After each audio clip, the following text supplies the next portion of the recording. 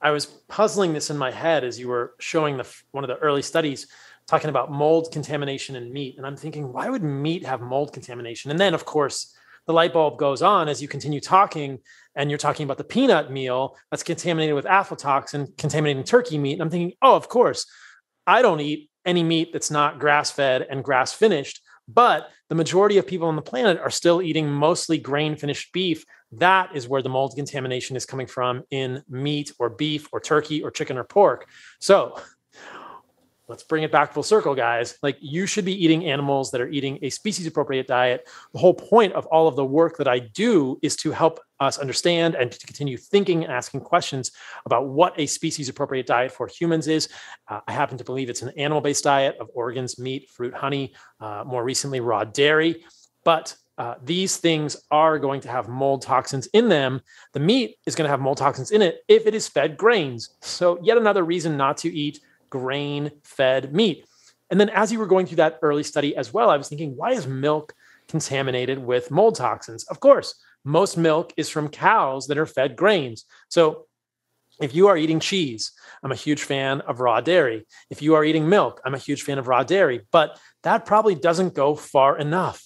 You want to be eating these foods from animals that are fed grass, that are fed good foods, that are not fed moldy grains. So you can go very far down this rabbit hole if we want to, and take it in stride, guys. Don't get overwhelmed. But in Costa Rica, I've been very fortunate to get access to a raw goat milk. And I know the guy that makes the goat milk. He's not feeding the goats moldy grains, but you need to know your farmers. If you're getting raw milk, great. Presumably, if somebody's making raw milk, they're going to be feeding the cows grass. But if you're getting raw milk from a cow that's fed grains, that's still a problem. It's still going to be a much smaller exposure to mycotoxins than a cereal grain, I think, based on the studies that you were showing, Evan. But I want people to be aware of this, that if you are eating grain-fed meat, here's another reason to avoid grain-fed meat.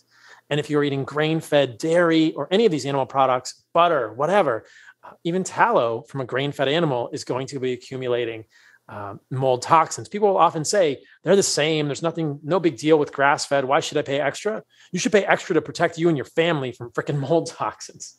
No joke. I mean, here's the thing though, like we're having all this like scientific talk and look at this study that says this and look at this study that says that. But it's like, duh, we screwed everything up with agriculture. Like if we were just living like modern hunter-gatherers, we wouldn't even need to have this discussion. And I know we can't fully go back to that way, but I just want people to think about what are the strategies in my day-to-day life, like getting more fresh air. I mean, people that are working from home now, if you look at, and I hate to say the word study again, but if you look at studies on people and how much time they spend inside, it's like 96% of the day is spent inside. So what is one simple modern hunter-gatherer way to reduce your mycotoxin exposure if you're in a moldy office? Get outside. And maybe you have the ability, maybe the weather's decent enough to where you can work outside. Maybe you can do your phone call outside. I remember when we were in our house, we were in the middle of remediation, and I had a 1-hour new client call, and I thought, you know what, I'm just going to go out in the woods. And there was a snowstorm that just happened.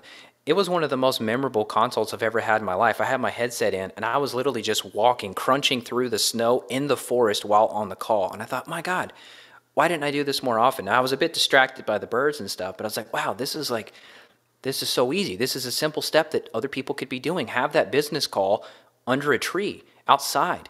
Like, if you absolutely have to be in this paper box, fine, but what about if you could crack your window open and just dilute some of this exposure? Like you mentioned with the dairy, I like some raw dairy too, but I'm not going to eat it unless it's a grass-fed dairy. And I want to talk about one thing too, and I was thinking about this. Why are so many people being drawn to what you're doing? Why are so many people now finding that this animal-based lifestyle is this magic miracle solution? And why are so many people now at such an extreme level of misery with their symptoms that the level of desperation, they're willing to go all in? And I think it's just the conglomeration of all of this. I think it's 30 to 40 years of people eating moldy grains. I think it's people that have their hormones disrupted from drinking out of plastic their whole life and living in this paper box and being in the city and breathing in air pollution.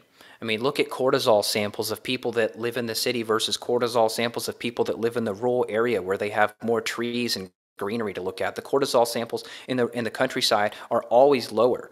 So these people now, look at the population. The vast majority, over 2/3 of the world's population now lives in urban areas. We are leaving and losing what humankind is built to be exposed to. When I go into the city, we have some trees, but it's not the same experience. You have a lack of birds. They've done GPS tracking on birds, and all the birds are moving out of the cities because they're losing their ability to express their full birdness. And this human zoo that we've created, that is the problem. And so not only from the air pollution aspect, but the lack of the greenery, the exposure to more buildings, the lack of this outdoor fresh air. So I know I could go so many directions, but I'm just thinking out loud. I love it, man. I love it. Birds losing their birdness, humans losing our humanness. There was one other point I wanted to make before we get any further in the podcast. You were talking about the soy, the sheer volume, the sheer area, of land in Brazil that is occupied by soy. So this is something I learned. I live in Central America now. I live in Costa Rica. I say that proudly. I live in a house that's mostly open air. We've talked about this. It's mostly concrete. I have a great lifestyle there, which is pretty darn low mold. I get grass-fed meat.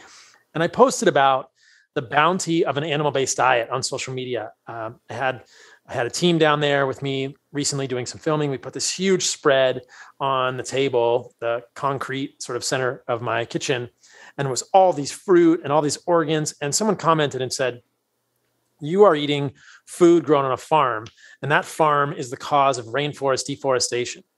And I thought, okay, this is a super important point to address because it is part of a plant-based rhetoric which gets repeated too many times, and it is patently false.